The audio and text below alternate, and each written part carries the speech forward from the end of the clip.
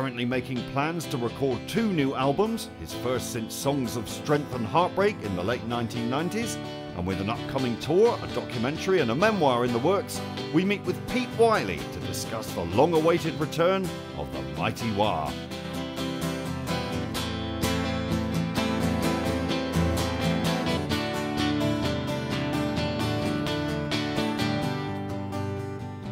Down by the docks the talking turned. Some are striving to survive, the others thrive. Reaching the realm of no return. I don't want charity, just half a chance. And it's all up to you, yes, it's all up to you. Come back, willing to try, come back. One of the things that I found difficult in the last 10, 12 years is knowing what to do, because it seemed like there were so many options, too many to be able to make. There were no right answers as well. There was no clear route to what I wanted to do, and I became more and more reclusive, you know, and I just kind of lost the path a little bit. Drifted. Well, did you ever hear of hope?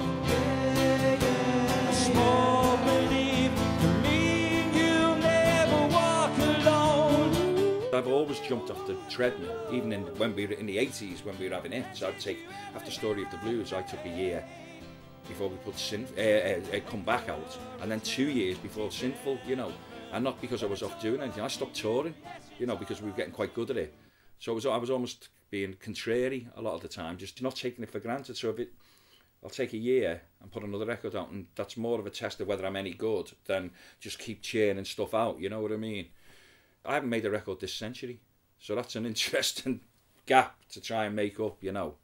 And when that dawned on me that it was the end of the 1990s that I last made a record, it was a bit of a shock. But I hadn't felt like it was a big gap. I don't know if that's getting older or whatever. But yeah, it's so there's a challenge there.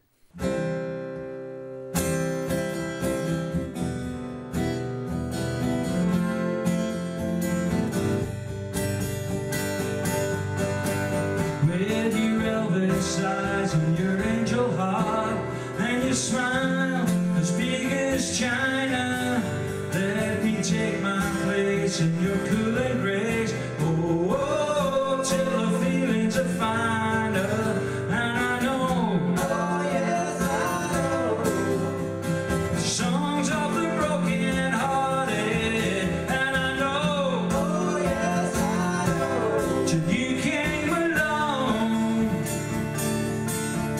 I would sing those songs I used to sing, all the saddest songs, till I believe the hardest words.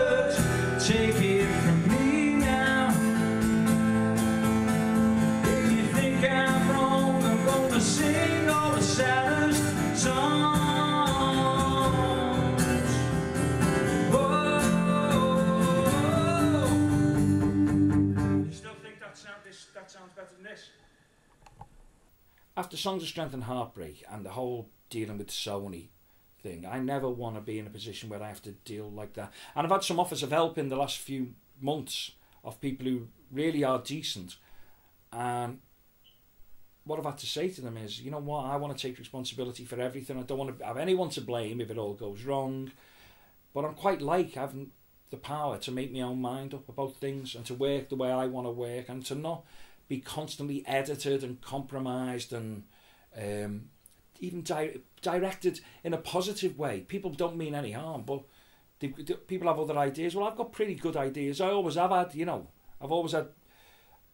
That was one of the frustrations, I think. The people who I worked with knew that I had really good ideas, but they have a structure within which you have to work, and it clashes with their ideas. Then I was never going to be able to do that, you know. Now I can do the things I want to do, and it'll be a different level than I've done before, but it's really, there's nothing I can't do, there's nothing I want to do that I can't anymore. There's nobody to tell me I can't, you know.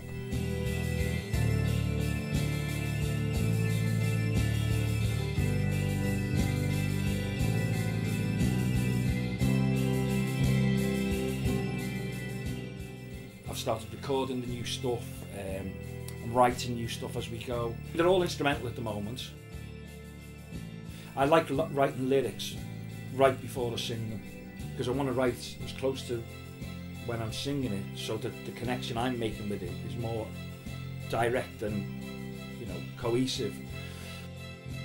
These are just throwing ideas at the wall, so that even if I make mistakes, I'm leaving them in, because it might trigger a note that I hadn't thought of before in relationship.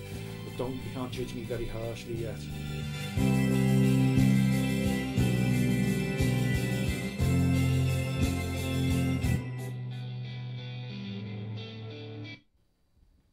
Don't know why I can't hear that.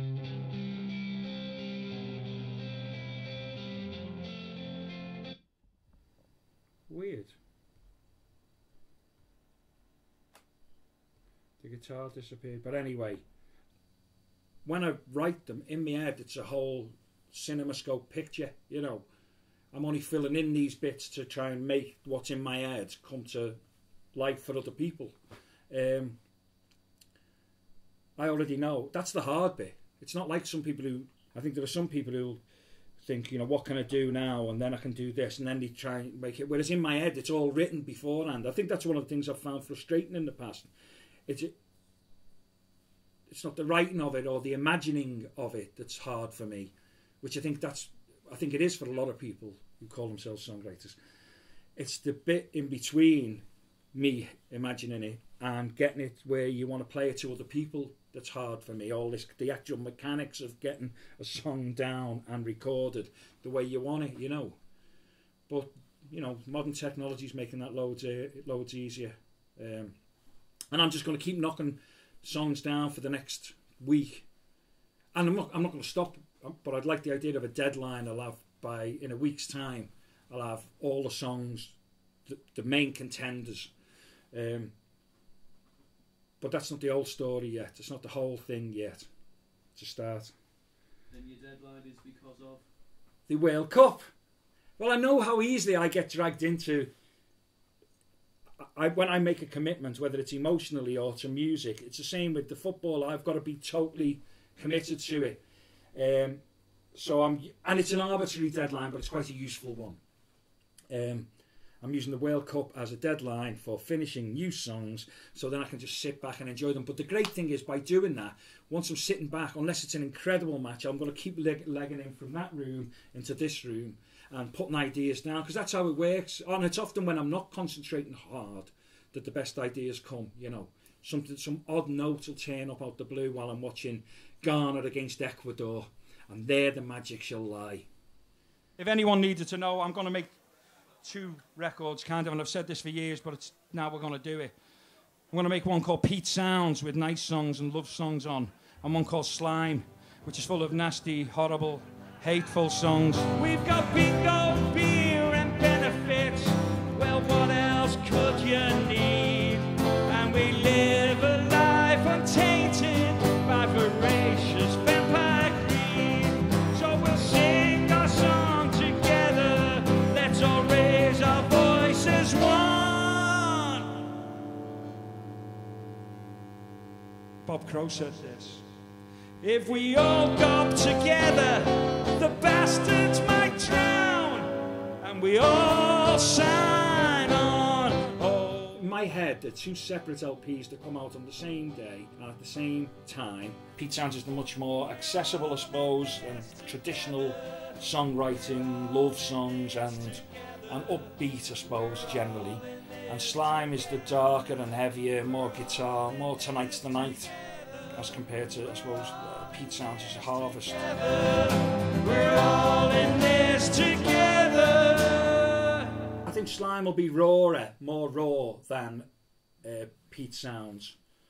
But I also think that it's more the emotional tone of it. I think, you know, when people do, there's an abbreviation people use when they put things on Twitter and stuff. NSFW, not safe for work. And that can mean it's swearing or sex or whatever in it. I think Pete Sounds won't have NSFW on it, but Slime might say NSFW. That's the difference. And if you understand that, then you'll like both of them.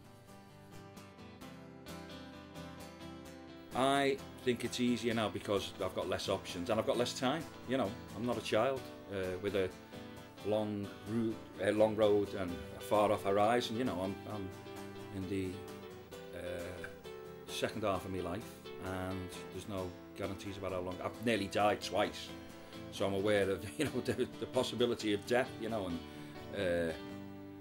so I think having less options means I've just got to do whatever I can do. You know. And there are less opportunities, I suppose. There are less people interested in me, which is okay. You know, that's not a bad thing necessarily. I'm willing to try. I just want to play. There's loads of places I've never played. I never did as many gigs as I should have, or never did as many as people think I did as well.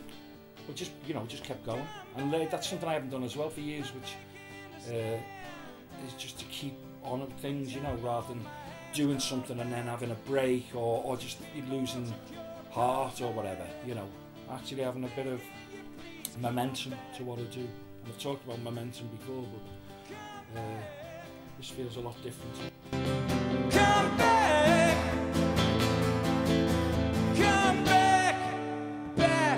and hats off to you. 'Cause it's all up to you. Come back.